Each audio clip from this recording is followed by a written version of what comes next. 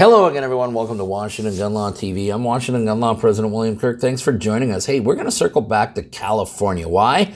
Well, because they haven't won a single appellate case all year. That's why. Yeah, they have had a terrible year so far, 0 for 6. But hey, don't worry, California. You always got the Ninth Circuit there to catch you when you fall. Now, you guys may recall that California had this crazy law where you could only exercise your Second Amendment right to actually purchase a firearm once every 30 days. You know, a quota on what is supposed to be an inalienable right. You also may recall that a United States District Court in California threw that law out for its obvious constitutional violations. Well, California is now appealing it, and they are freaking out. They need that injunction stayed right away because all hell is about to break loose if this law is not allowed to stay in effect. So today, let's go through the memorandum because it's going to probably tick you off a little bit. And let's talk about California goes crying to the Ninth Circuit again.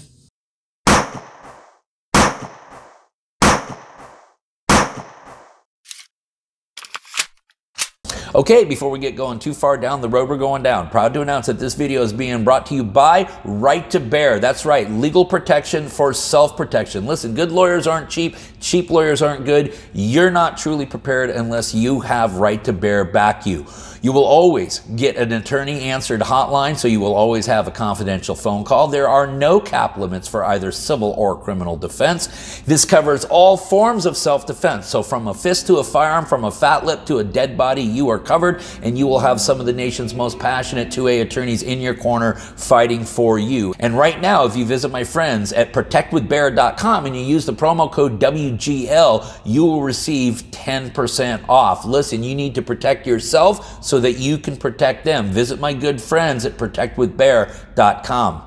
Okay, hey, we're talking about California, so a quick shout out to our first ever California subscriber. Of course, that is Philip P. Philip P. has, in fact, been watching this channel since I had a hairdo that looked like this. He's been spreading the gospel of Washington gun law in the state of California ever since. So, Philip P., this video is for you. The case we are talking about, and we have talked about this case before, is Nguyen v. Bonta. This was the successful challenge to the California law that said you could only purchase one firearm every 30 days. Now, the law has been in existence for a number of years. It was only certain platforms that would apply to the 30-day provision, but eventually all firearms were grouped into that, which means there is a quota on when you can exercise your otherwise constitutional right in the state of California. Now, I mentioned to you that this brief that we're going to go over today from the state of California is pretty infuriating. And anytime I'm about to go over an infuriating brief, I always do warn you that maybe you should hit pause for a second, do some breathing exercises, maybe pour yourself 2 or 3 fingers of bourbon, get it down there a little bit, and then we'll hit play and we'll get going, okay? Now, when I say that this brief is offensive, I am not kidding here, okay? It's not hyperbole. Because the legal argument that the state of California makes is offensive.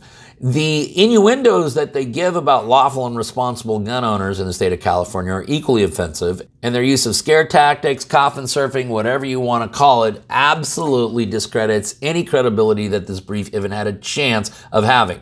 Why does California even need this law? Well, this is how they put it.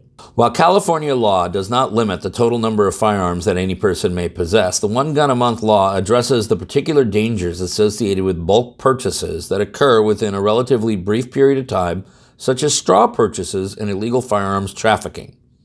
The law makes it more difficult for criminals to acquire firearms by reducing the flow of guns into the black market and thus curtailing the illegal gun market. Yes, it stops criminals from getting firearms by making sure that lawful, responsible citizens cannot get firearms. But the state of California goes on to say, the law also makes it more difficult for individuals to stockpile firearms for criminal activity. Absent a further stay from this court, the district court's injunction will irrevocably alter the status quo by allowing bulk firearm purchases, which have been prohibited as to certain types of firearm for years, and actually now bars all times. And listen, what the state of California is saying is that you've got to do this because, well, it's always been the law. Because an injunction barring the enforcement of a duly enacted statute poses a substantial risk of harming the public interest, appellate courts routinely issue stays pending appeal when lower courts enjoin a statute. Now, what could possibly be their argument here, right? What historical tradition could there possibly be that would justify limiting a person to purchasing only one gun a month? Well, the way that California comes at it is they don't need to provide a historical tradition because, well, the Second Amendment doesn't even cover this activity. Let me say that again. The state of California is under the belief that the Second Amendment does not even cover this activity. In particular, the Second Amendment's text concerning keeping and bearing arms does not cover the unconditional right to purchase firearms, let alone a right to purchase any number of firearms in a single 30-day period. And I say all the time, especially to the appellate courts and the Supreme Court, careful about the language you use, because if you leave one little word in there, one little word, they will build a mountain out of a molehill. What is the authority that California cites to for this proposition? Heller. Really?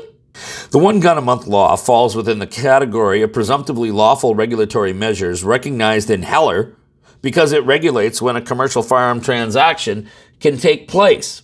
Nothing, in our opinion, should be taken to cast doubt on laws imposing conditions and qualifications on the commercial sale of arms. Bruin did not change that category.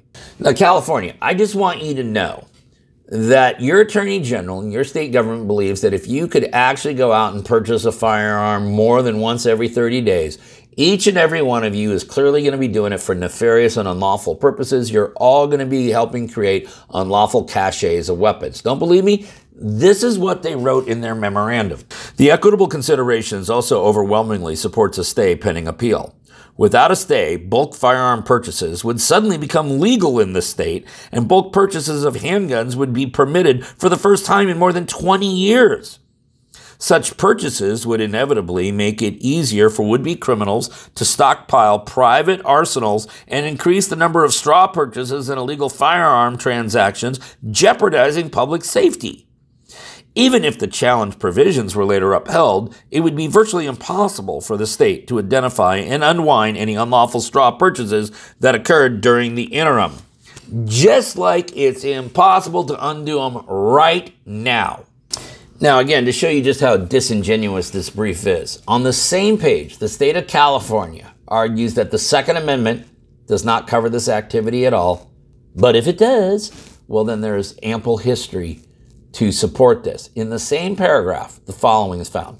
The proposed course of conduct here, purchasing more than one firearm from a licensed firearm dealer within a 30-day period, does not prevent individuals from keeping or bearing arms and thus does not fall within the scope of the Second Amendment. And even if this court were to assume that the one gun month law implicates rights protected by the plain text of the Second Amendment, the law is consistent with our nation's historical tradition of firearm regulations.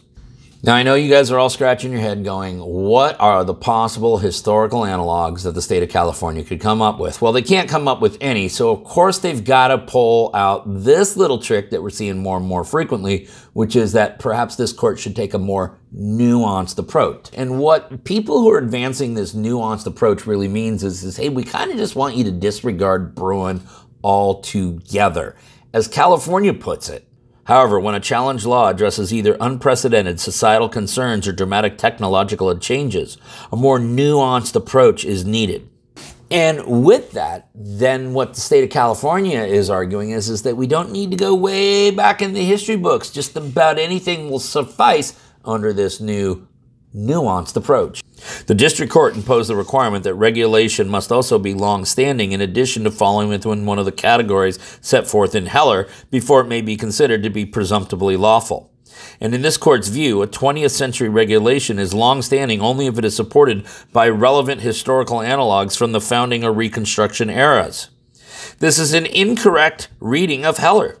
Heller considered firearm possession bans on felons and the mentally ill to be long-standing, even though they were not acted until the 1960s, and it reached that conclusion without identifying historical precursors to those laws.